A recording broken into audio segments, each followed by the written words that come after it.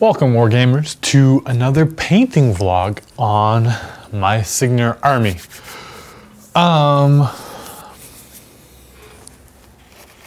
Okay, so I think I painted like one of these. Maybe it was like this guy.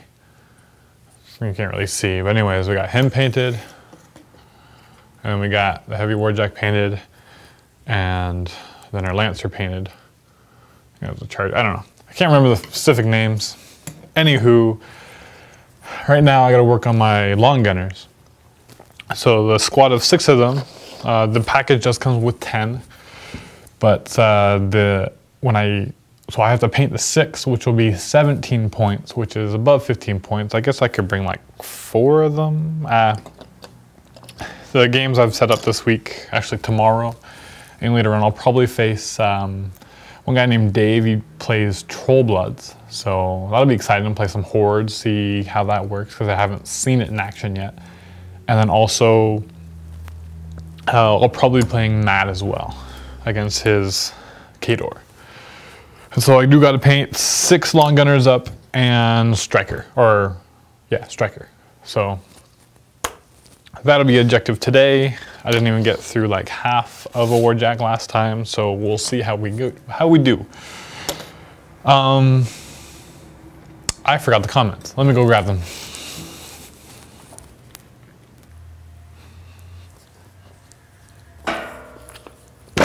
Oh, all right. I need the space, resource, and management. Oh, before we start, remember last couple of videos ago when I did my speed painting or speed assembly, someone asked what I was spraying. It's this. It's Army Painter Magic Super Glue Activator. Instantly hardened super glue. It actually works pretty well. It's not like instant, but it helps when there's not like especially on the arms of the warjacks, it's kind of just almost like a ball, and you just kind of stick it wherever you want. So it doesn't stick very well. Like it's easy to slide back and forth, and with the super glue, it's just like you're just holding it and holding it. It's annoying. So if you do it and you quick spray on each one and hold it there, you'll have to hold it for like 30 seconds instead of like 3 minutes. So I think it's great. I love it. Oh, I don't even know I guess lots of brown is a popular choice for these long gunners. And then I gotta see if this blue that I have matches the blue from the spray paint. Kind of, not really. Darn it.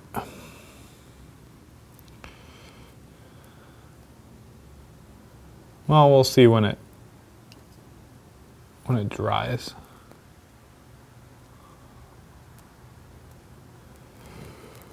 I'd never painted skin before besides orc skin, which is just green, which is great. It's fine. I actually have to worry about these guys' faces. Ugh. Not looking forward to that. I'm sure it won't be that bad once I get the first one done.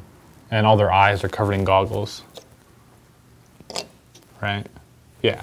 So at least I don't have to do eyes. Those are hard to make look good. Like some of them like just look great. Other ones you're like, they look like retarded, and I don't like dealing with that. Basically what you'll learn to find out is that I enjoy playing much more than painting. But once I get a paint scheme down and I'm comfortable with it, I actually do enjoy. Like if I had to paint more jacks, I'm fine. I got a paint scheme down. I think they look pretty good. Here's a closer up shot if you guys want it. I guess probably not very clear still, but it's the basic gist. But yeah, so I'm like, I got that down. There's no like figuring out what colors, so I'm more excited to paint that than anything else. It's cold in here, but it kind of reminds me of my basement. It's cold, but you just stay there for a little while and you get used to it, and then you're fine. You are fine. So, all the different types of browns.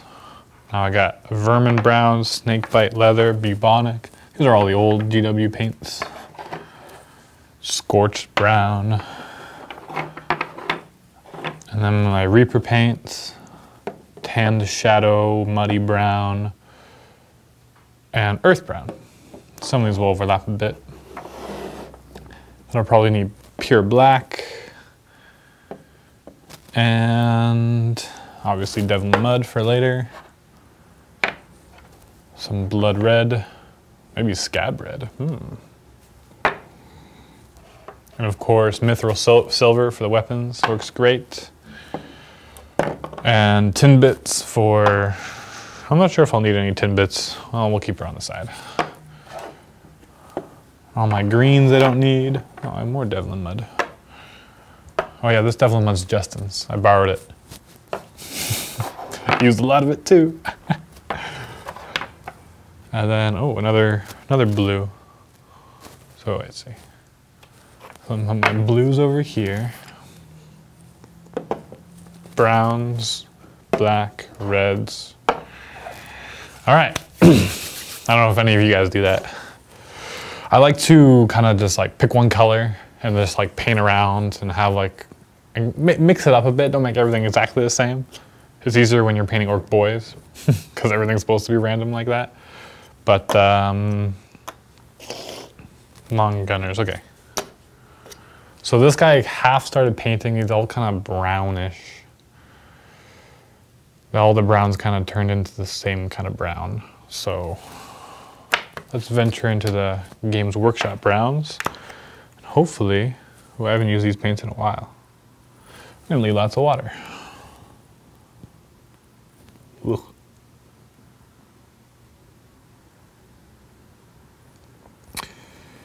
So anyways, last couple weeks have been fun. I have some battle reports with my Orcs versus Necrons and other things. Like I said, I have 2 battle reports that are going to be set up for this week with my Cygnar army. With what I'm painting right now, so you guys will be able to see that. So hopefully that'll be exciting to watch. I don't know. Yeah, it's a lot darker brown. This will be a little more variant to it. It's good. Other than that, same old. Me and my brother have recently started playing Minecraft. And all my spare time is gone. He's more into it than I am. He's like going around on like creative mode and he's just like making this massive Viking village with all these like ships offshore, and it's pretty extensive, pretty cool. Like, I mean, there's tons of stuff online of just amazing stuff, but his is decent, even compared with all the amazing stuff. I've been starting to get more into redstone and making funny little contraptions. Again, just starting out, so I really have nothing to show as of yet, but having fun with it. All right, I printed off these comments so you could look at them. Sheeb's name is Dan. I had no idea. Nope, he's still Sheeb and Dan is Dan. Okay, sounds good. He hasn't been called by Sheeb. He's married and out west now. He married a South African. She talks like, I don't know, I can't get the accent down, but it's a great accent. I like it. It's fun. Dan, when you travel to the States, do you stop in Michigan? I'd really like the chance to meet you in person, talk about Miniwargaming. I'm all new to the wargaming stuff. No, I usually fly out, and I'm going to Kansas. So no. Sorry. How many models do you have at the moment? I mean, oh, in War Machine. I got the battle box, so it's the 3 Warjacks, the Caster, Striker, and 10 Long Gunners. And oh, recently, where is it? I just bought the Black 13th Gun Mage Strike Team. Ooh. We'll see. Once I got the cards and like started reading them, and I'm starting to get more and more familiar with War Machine now, and just how to build a list. I've just been like playing around on like internet, different like websites that have those like list builders. And with the 10 Long Gunners and the Black 13th, that'll make a 25-point army. And so that'll even out things. But again, not the most competitive list. I've been more learning that the Black 13th is more good in bigger lists because of the different AoEs I can put down. They can like ignore stealth, ignore different cover and concealment, and so it just opens up. Although that works with the long gunners too, I guess. Although when they do their combined shots, you're almost guaranteed to hit often. So it doesn't make a huge difference, I guess. I don't know. I guess I just have to play more. I've only played 2 games. One was a demo game, the other one was kind of, and it only lasts a couple turns too. So again, we'll just have to see how it goes. But that's my army as of right now. And so this week I'll be painting up the other 4 long gunners and the Black 13th. And then after that, who knows? I think more maybe melee infantry, like some Stormblades, I think. Or no, not Stormblades, the basic. I can never remember the names of all of them. I'm still getting to learn everything.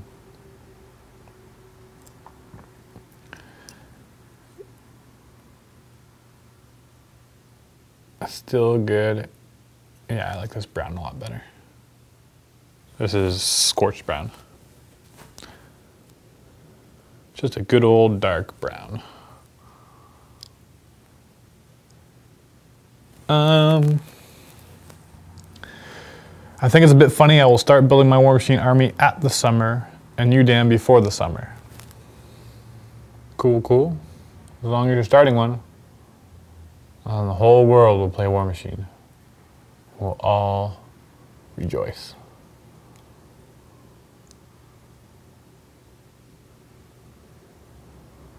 Yeah, like I just keep on getting more and more excited about War Machine the more I read the rules and understand just all the different things you can do.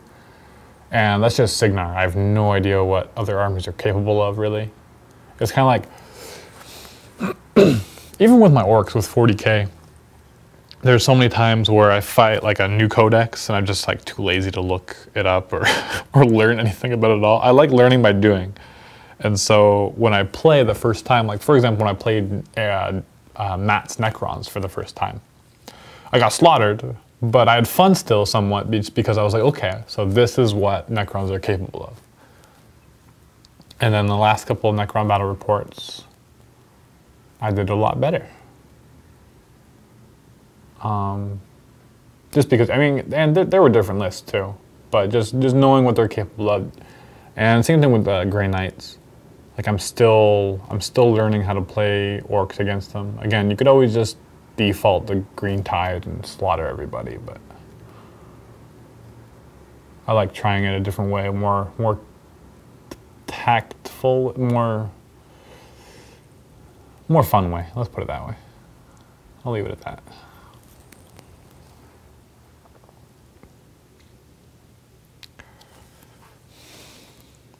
Yeah, so because there's so much crap on this guy already, I think I'm gonna keep like the shoulder pads the same, like shoulder pads red, and then the squad leader will have blue shoulder pads instead, and maybe like a red cape instead of a blue cape.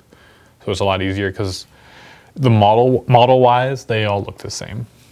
There's like one guy slightly up on a rock with his foot up, and I'm pretty sure he's the squad leader. Oh yeah, and he's got like a beard.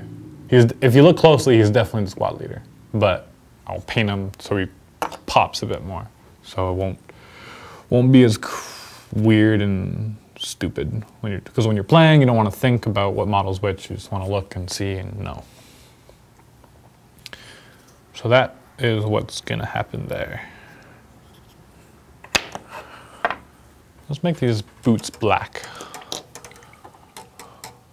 We'll do that. Do I use...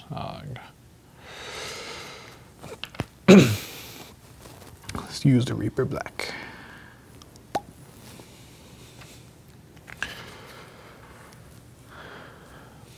Where are you going, Dan? Will you be hunting down local games when you get there? Probably not. Down in Colorado last summer, I had like a gaming shop maybe 5 minutes from my apartment, and they had like every Friday night they like played like almost all night. But just like with with door-to-door sales, you're just so busy all the time. The only time you have open really is in the morning, or yeah, really in the morning or late evening, and you don't want to stay out too late because you have like an early morning meeting and then you have a few hours in the morning of free time. So I never actually got around to playing, but I do plan on bringing stuff to paint and convert, mainly from orcs, but maybe some War Machine stuff too.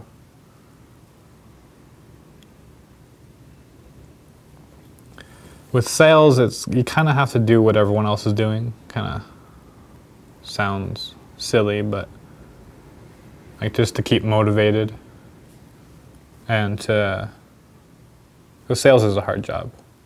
Where did all that water come from? I don't know what you guys are talking about when you guys have like say, oh, just put like a drop of water to like thin out the paint. It seems thin enough to me, and whenever I put water, it just thins it out way too much, and it doesn't work at all. So maybe someone can clarify that. Sometimes the paint is really like thick, and yeah, you need water to thin it out, but most paints I find come thinned out enough as it is. Maybe I'm just not painting at a very high level. Yeah, so now like with this water that's here, it's just, maybe I just need to shake up the paint. Maybe that's my issue. Maybe I'm just silly. Because this is just ridiculous.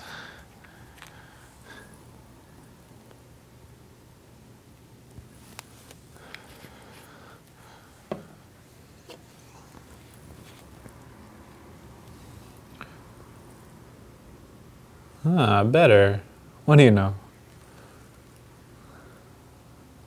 Sorry guys.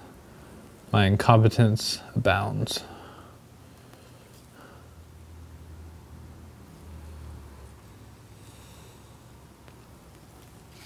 I believe it on you guys though. Talking to you guys. Talking to a camera. It's kind of a unique experience actually. It's kind of hard to explain it fully or like, but it's just like I'm talking to a video camera, which unless I put on the internet, no one will ever see. So I'm kind of talking to myself. But because luckily Miniwargaming is kind of popular, and not for the sole fact that people like me all that much. Well, not that people don't like me. I'm a likable enough guy, right? But Miniwargaming is big enough that I'll get a few thousand views no matter what. Which is awesome, and thanks for the views, that's great. But it's just like a few thousand people watching this. It's a strange thought and feeling. But it's good though. I like the attention. I'm a little vain, let's be honest.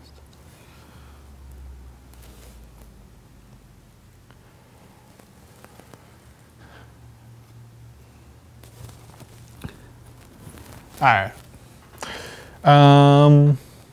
Regarding the War Machine jacks, there are no real weapon options on the jacks themselves. There are a few large jack kits that allow different builds, but all in all, it's different than 40k vehicles where magnetization is useful.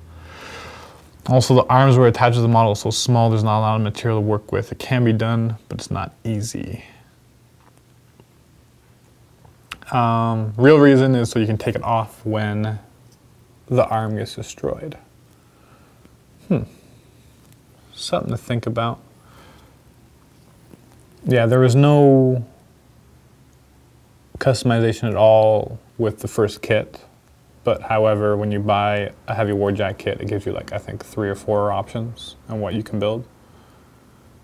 So I guess if I magnetize my first ones already, then I guess I could have more options still, but I'll just buy them and paint them. I've actually yet to magnetize anything in my life. Doesn't seem too hard. I think I'd be good at it, but just gotta get around to doing it, I guess.